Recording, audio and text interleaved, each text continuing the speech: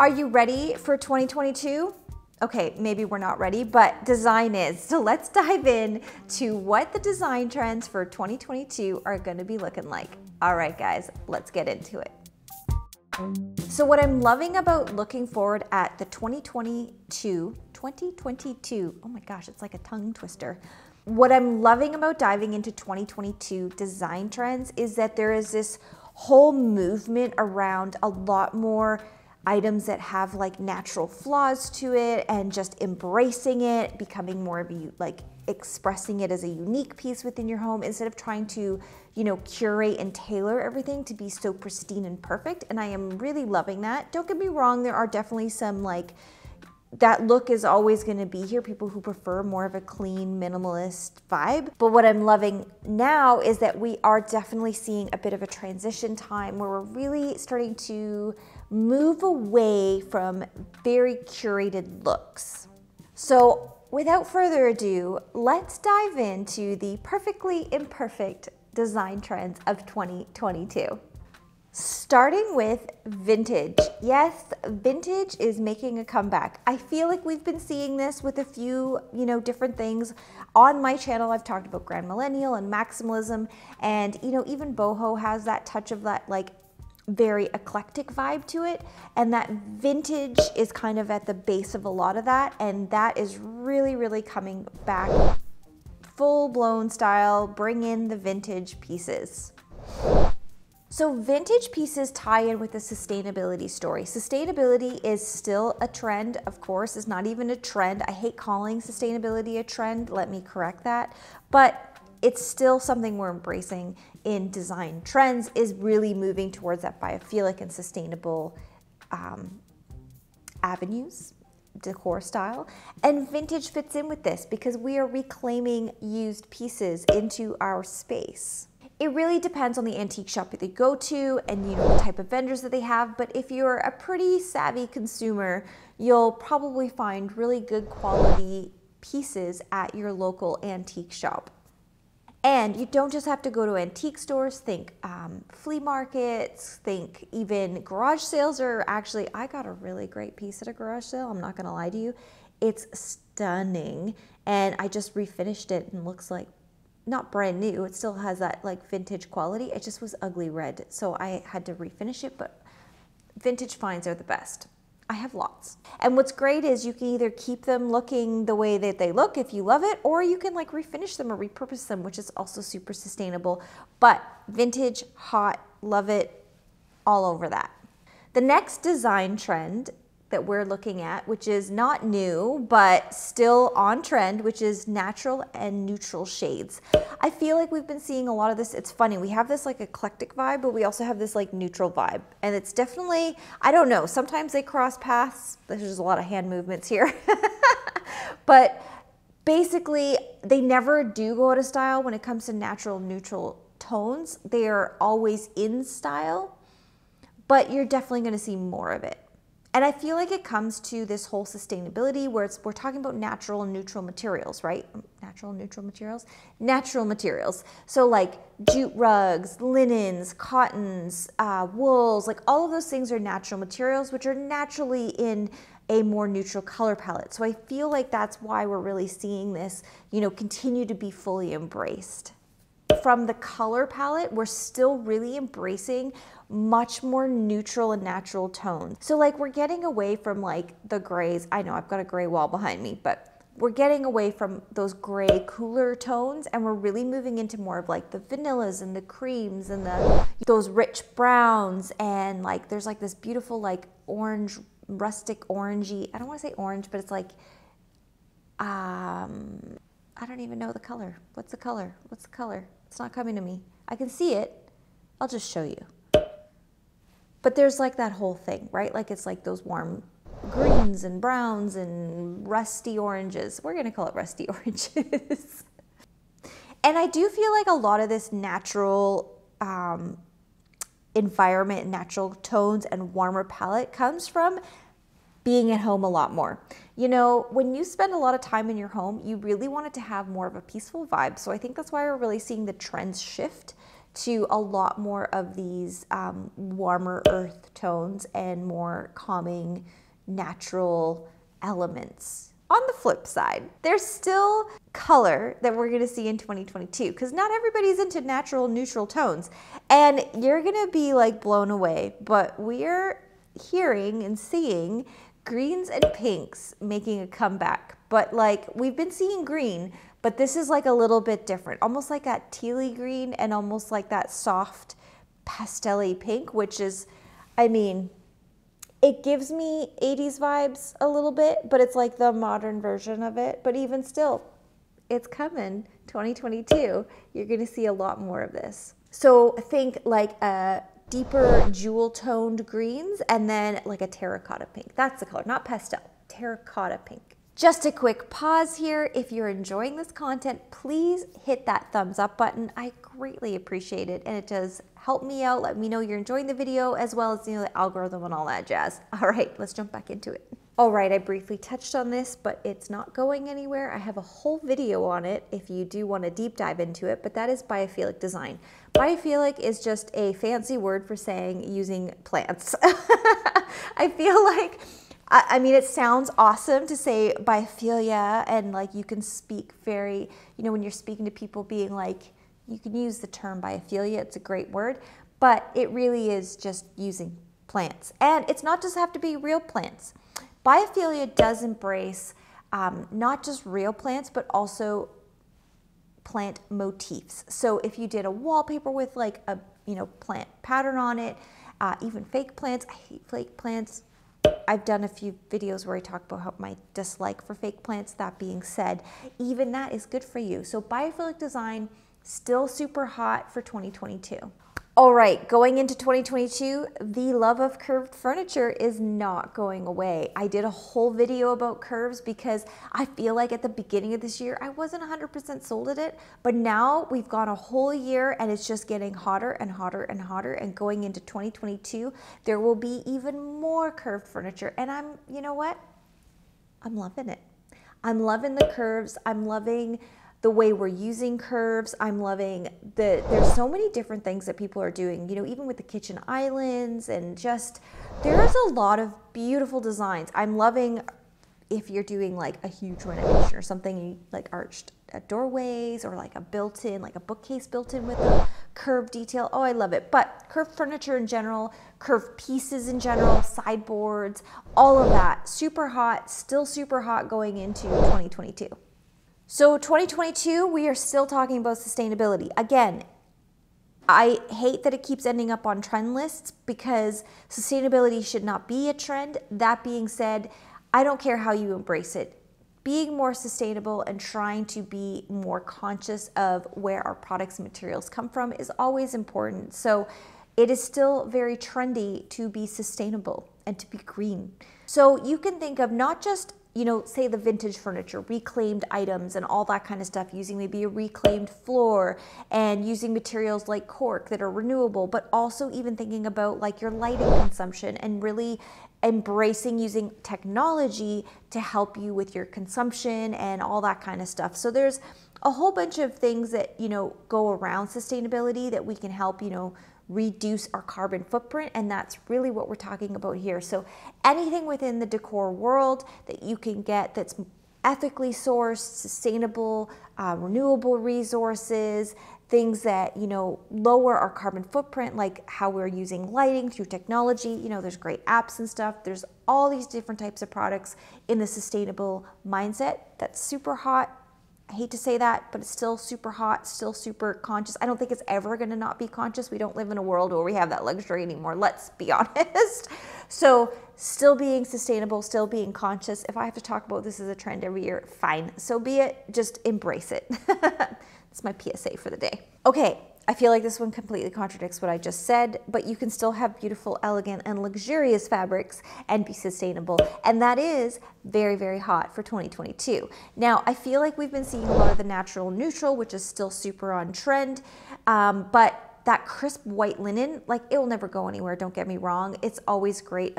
That's like a, you know, there's a reason why hotels do it, because you can bleach it anyway. Side note, that's not going anywhere. However, we are really bringing in a lot more warmer tones. You know, seeing like the throw blankets and that layering and bringing in different textiles and like more of deeper, richer color palettes. That's all what we're seeing again coming back into fashion for 2022.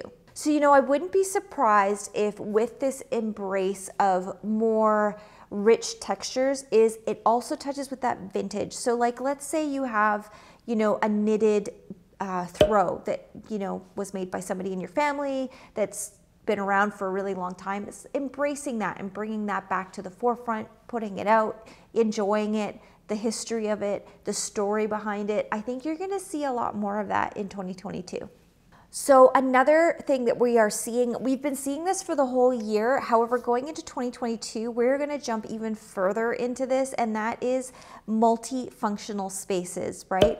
We now use our homes very differently for the most part than we did, or, you know, maybe we, you know, had to and don't have to anymore, but we still like having those zones, and that's here to stay. And why there's the discussion around this being here to stay, even though hopefully going into 2022, we are much more in a normalized world, where I'm going to say, where we're not spending necessarily as much time at home, we're still embracing our home being this safe haven. So it might not be as much embracing that workspace that we really had to kind of jump into last year, you know, whether we wanted to or not. This year it's about creating zones of peace and relaxation and actually having the space be somewhere that you come to rest and relax in and actually enjoy your home much more. We have been in a place where we've had to live in our spaces, you know, a lot more than we had probably ever thought we would. And now it's jumping into how do we make it the most efficient, utilizing our space to the best of its ability, having furniture that serves multiple functions. Maybe you have like a small one bedroom, but you'd like to have people, you know, come over, family, friends, whatever. So you buy a sectional that has a pull-out couch. I don't know. I'm just trying to think of multifunctional things. Basically, looking at our space and making sure that we're able to utilize it in the most efficient way possible and not have wasted space, and just be able to really embrace furniture and pieces that can service multiple functions. That is here to stay. One of the interesting design trends that we are starting to see is this blurred lines between your indoor and outdoor space. They're calling it entangled design. Now, what this is embracing that use of outdoor space as a part of our living space. And I feel like, yes, we've done that always. Like, you know, you have your, if you have a balcony or you have a yard or your little piece of land to your name, if you do, I mean, not everybody does have that luxury, but if you do have that luxury, it's really embracing it as a true addition to your home. So what we're seeing with this embracing of that natural space as well is that we're trying to have it almost more natural instead of like just hardscaping everything and having it so pristine. So having more organic edges, more like the boulders and the rocks, and like more of a natural, truly natural element. I recently watched a YouTube video, sorry, side note, but this thing was amazing. And they're called natural pools. Now, they're expensive, not in my budget, but basically it looks like a pond and it has all natural edges, and it just looks like a pond, and it has a waterfall. The waterfall is very important. It's like a little kind of like babbling brook type of waterfall because it circulates the water that way, which is really intentional. But basically it is a swimming pond, and it's designed that way, but it looks like it was always there. It looks extremely natural. And my question was, because I'm in Canada, can you skate on it in the winter? Because like I'd be all over that if I could afford one. Now they are extremely expensive because they do bring in the earth and they have the moss and like they do all this stuff to make it look super natural. But super side note, when I was reading about this entangled design, what is it called? Yeah, entangled design. That was the first thing that came to mind, because I saw that and went, oh my God, I would love that, because it doesn't have to function as a pool. It doesn't look like your typical poolscape, which I don't love a pool. Just personal opinion. It's a lot of work for 3 months a year where I live. If you lived in Florida, it'd be a totally different story. But I don't live in Florida, so it's not worth it. It's literally snowing right now. That being said, This I would be all over because it doesn't feel like you would have to use it as a pool because it's really not a pool. So that was my super side tangent that I just wanted to share with you guys, because as soon as I read about this, I'm like, I see this happening. It's becoming more of a thing. People are spending more money on their homes if they're able to, if it's a luxury. I know that it is definitely a luxury, but this natural pool pond looking thing, amazing.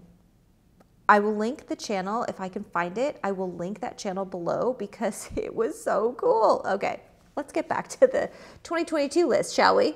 If you have watched my channel, you have seen that I do design styles, and there's one design style I have not covered.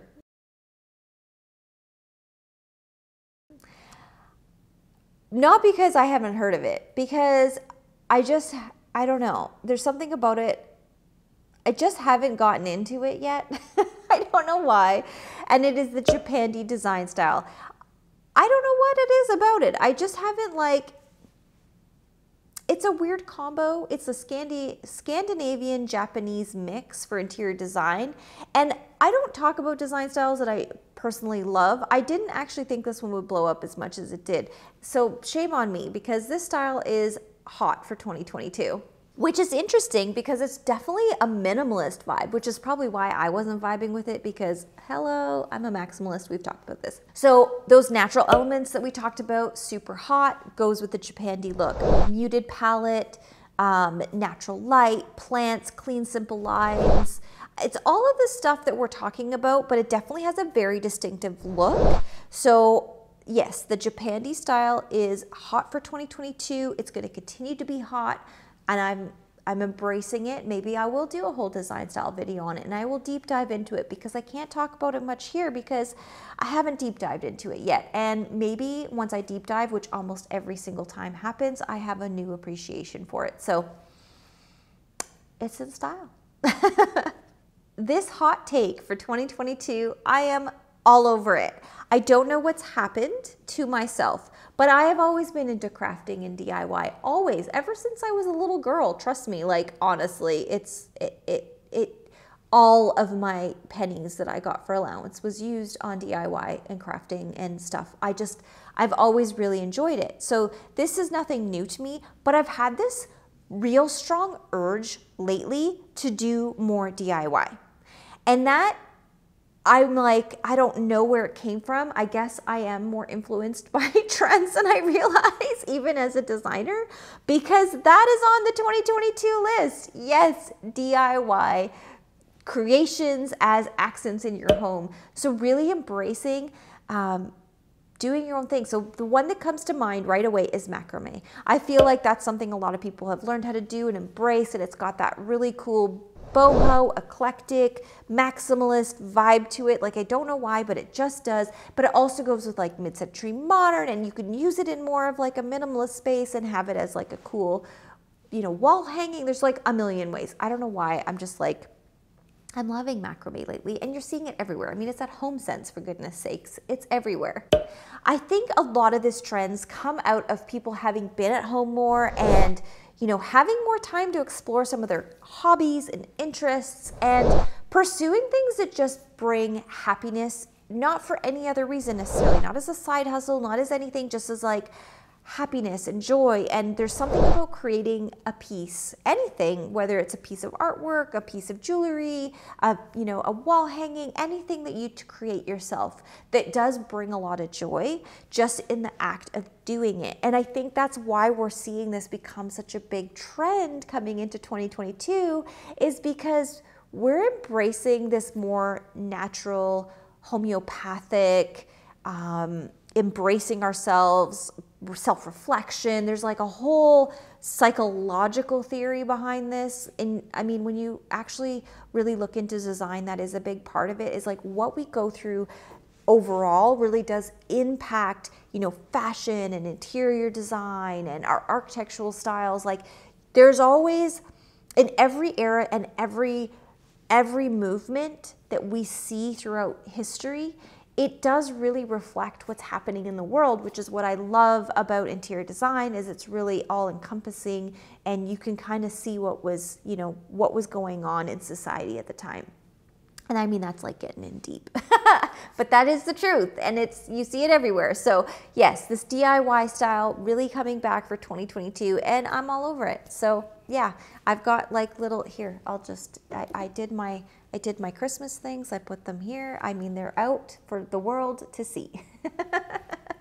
Not that the world comes to my house, but yeah, I mean, you know. Overall, what I'm loving about 2022 for interior design is that it's all about being authentic. It's about expressing yourself. It's about showcasing your own personal history or your journey, your travels, and embracing it through a whole host of different design styles and looks, whether it's clean and minimalist or more eclectic and, you know, maximalist, I'm going to call it. But it doesn't matter where you land on that spectrum. The overall feeling is just to be more authentic and to embrace some of the imperfections instead of being perfect and like tailored and have this Instagram worthy interior decor. And that's what I am loving about going into 2022, is that we're really just embracing a lot more of a natural vibe. If you enjoyed this video, definitely jump over to my design style video series. There's a whole bunch of different styles. I'm sure you'll find some that you enjoy in there. All right, guys, until next time, bye.